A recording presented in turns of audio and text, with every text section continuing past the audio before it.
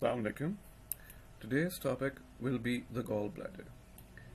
I have made all these other surrounding structures visible because they have a very close relationship with the gallbladder. The anatomy is actually quite small, but functionally you have to involve the liver, the pancreas and the duodenum to understand its function fully. First, let's look at the gallbladder alone, and for that I'll make all these other structures invisible.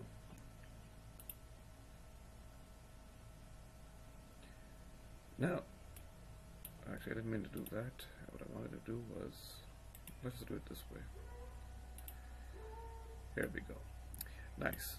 You can see that there are all these canaliculi and interlobar ducts coming from the liver. This, what you're looking at, is the intrahepatic biliary tree. There is an extrahepatic portion and an intrahepatic portion. This biliary tree receives the bile from the hepatocytes of the liver. Now keep in mind, it's not gallbladder which produces bile. It only stores it. It releases it when necessary due to the contraction of its musculature, and particularly for foods with high fat content, for emulsification. But the actual production is from the liver. That's why even if you remove the gallbladder via cholecystectomy, you still have production of bile. So the bile is produced from the hepatocytes. They travel via the canaliculi into the interlobar ducts, and these ducts both combine to form the right and left hepatic duct. They're much more better visible here. You can see two ducts here, right and left hepatic ducts.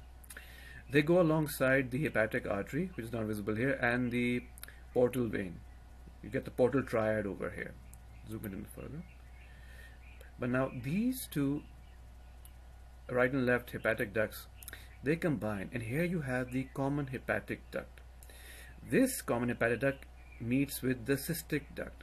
This is your cystic duct. This is the part connecting the gallbladder with the rest of the biliary tree.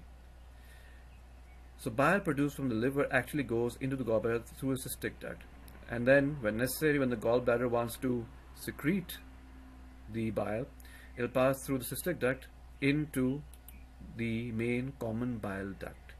Before going further, now let's look at the gallbladder for a minute. It really has three parts. Actually, it's a very small structure. You have the fundus portion, which is the largest and roundish part. Here it's a little flat because of it's compressed against the liver. The fundus, the body, and the neck. At the neck, there is an area known as the Hartmann's pouch. It's a small bulge which is not really apparent here, and that is an area which is where you have an increased frequency of gallstones connecting. Other than that, the blood supply to the gallbladder is via the cystic artery. Let's make the cystic artery visible here. Just to give you an idea of how the blood supply. This artery will be really important later. The artery is not visible. Okay, fine. It's not necessary. But just to give you an idea, the right from the celiac trunk down below, there is an artery which descends upwards, the proper hepatic artery and common hepatic artery. This will then divide into a cystic artery, which supplies the gallbladder, and then the hepatic arteries, right and left, which goes into the liver. So that is the blood supply. Let's go down and see how this bile actually, where does it go? Now, from a further view, you can see how down below, relation-wise, above the gallbladder you have the liver, below you have the duodenum, and right beside that is the pancreas. Now if you see from the back, you may notice that the bile duct passes through the parenchyma of the pancreas. It will then meet at the second part of the duodenum. What happened? Here we go. This mouse is a bit wonky. Hopefully it won't do that again. Actually, yeah, I think it's because I'm too close. That's why. Let's keep it here. There's nice. Now, here I will make the pancreas transparent. And you can nicely see the pancreatic ducts. The one which is entering down below is the main pancreatic duct, and notice how it is combining with the common bile duct. These two combine to form your hepatopancreatic ampulla, also known as the ampulla of Vater. And around this you have musculature, which is not seen here. That musculature is known as the sphincter of Oddi. It contracts to actually push the contents into the second part of the duodenum. So you see, the duodenum is where you have the absorption of food. So when you have fats here, this is where the bile will come, as well as the pancreatic enzymes together. They're all sharing a common root, and here they'll dissolve the food content. This is also clinically important because you see, any sort of stone which becomes lodged within the common bile duct, especially here, will also cause a buildup of the pancreatic juices backside, and this can lead to pancreatitis. Gallstones are actually a cause of pancreatitis because of the blockage they cause, indirectly, so you can say. Pancreatitis has other causes like infection and alcohol use. In the West, I think it's alcohol which is more common. Here we have in Pakistan at least, it is the gallstones, from what I've seen in the hospitals. So this is the extrahepatic biliary tree, intrahepatic, and the gallbladder. It's in a nutshell. It's simple, straightforward. Now let's look at the cholecystectomy. Now here you can see the gallbladder filled with gallstones. Now I'm just going to actually, there's something in the animation. It's just shining red and white. I don't know what's up with that. What I wanted to show you over here is actually the arterial supply. Now I'm going to zoom in over here, and you can see, that's a bit too close, this was the main common hepatic artery, which is coming after the proper hepatic artery, and you can see how it's dividing into a right and left hepatic artery up above. I'll have to basically rotate it a bit. Well, you can appreciate it on the back, but here you can also see the right and left hepatic ducts, the bile ones, and notice how through this you have this artery going to the gallbladder. This is your, I'm touching the liver here, it's down below actually, hold on, just here we go. Here you can see the cystic artery. Now the inferior border of the liver up above, the base of the gallbladder, and then the cystic duct on the right side. Let's make it more visible. And the next image will be more clear. You have a triangle known as Carot's triangle. This is a triangle which you can find the cystic artery. The surgeon always has to find this artery before removing the gallbladder, because a failure to ligate this artery or improper ligation can cause massive bleeding actually. Let's go to the next one.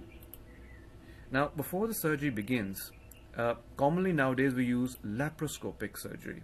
It's much more popular and less invasive. For that, basically we make these small openings within the abdomen to pass these ports. Now these ports, they can allow basically multiple structures. For example, the periumbilical port you see here is for the camera.